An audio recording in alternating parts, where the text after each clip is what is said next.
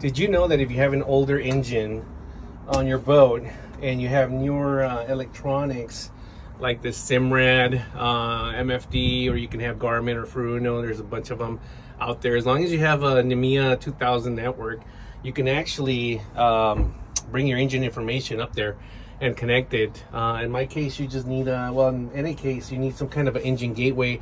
Sometimes the companies themselves sell them. I found this one very handy. It's for Volvo Penta, but they make them for OMC, Mercury, diesel, gas, doesn't matter.